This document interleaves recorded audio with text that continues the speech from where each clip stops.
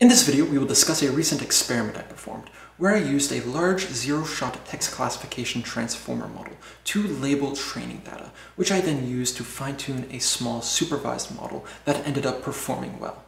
Now, if you have experience within NLP research and believe that this idea is or is not original, then please email me, and let's get right to it. Here's a full article I've published on my website, vanify.ai. I've included a link to it down below. If you scroll down, there is a diagram that explains the overall process. So, given unlabeled data, we may want to produce a small text classification model we can deploy to production without requiring lots of resources like a GPU. And using this proposed method, we will take this unlabeled data and we will provide it to a large zero-shot text classification transformer model.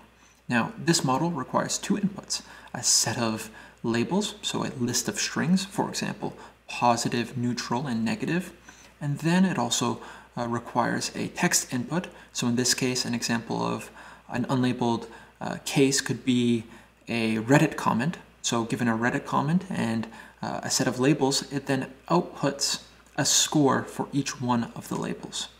And then, using this process, we can use this labeled case to then train a small supervised model. Let's discuss the experiments in more depth. So I used a dataset called the Stanford Sentiment Tree Bank version 2 dataset, and this dataset contains movie reviews along with whether or not they are positive or negative.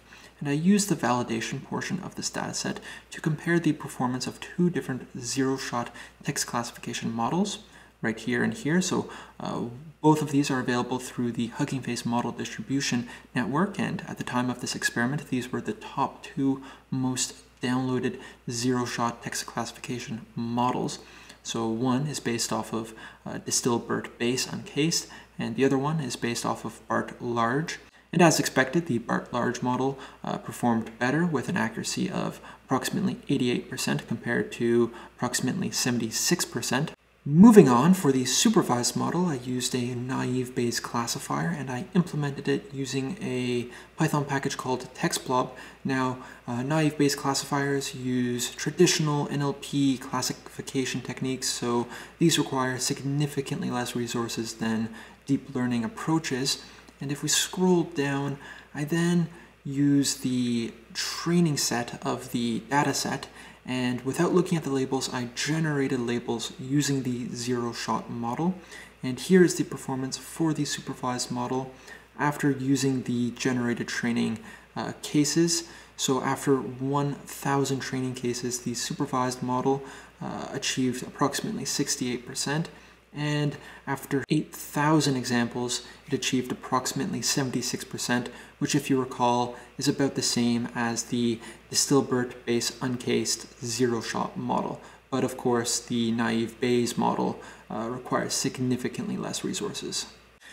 The zero-shot model inevitably mislabels some of the training cases, so I wanted to measure how large of an effect this would have on the supervised model after training.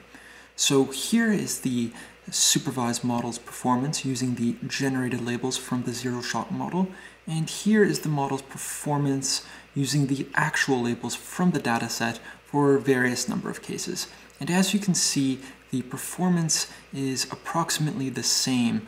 This is quite interesting, as it shows that at the very least for this set of data and for using a naive Bayes classifier, that using the actual labels does not improve performance too much compared to using generated labels that are approximately 90% accurate. So this means you can use a zero-shot model instead of using humans to annotate your data, which of course is a lot more efficient. Let's briefly discuss some different ways the overall process can be improved. I suggest you read the full article for more details. First off, we can use a more powerful supervised model. I've already played around with using Distilbert base uncased as the supervised model, and although this is a deep learning model that requires a lot of resources to run, it is still much smaller than a large zero-shot model like BART large, so you would still get a lot of the same benefits as discussed when using a smaller transformer model as the supervised model. Moving on, thresholding. So with thresholding, we can reject some of the cases that do not have a high certainty, which has obvious improvements as it results in fewer mislabeled cases making their way into the training data, but it can also be applied to parse through a large amount of unlabeled data to extract data that belongs to certain categories. So you may have a data set where 90% of the data is irrelevant to what you are looking for, but you can apply thresholding to only extract the cases that belong to the categories you are interested in. And finally, iterations. So this means that you may want to start with using 1,000 training cases, and after using 1,000 training cases, you can create an ensemble between the zero-shot model and your supervised model. Then you can continue to label maybe an additional 1,000 cases, and then use those labeled cases to then fine-tune the supervised model and continue this process.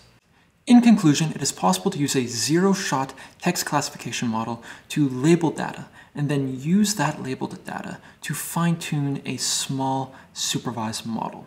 This allows you to deploy a small supervised model without having to manually label any of your data. Stay happy, everyone, and I'll see you in the next video.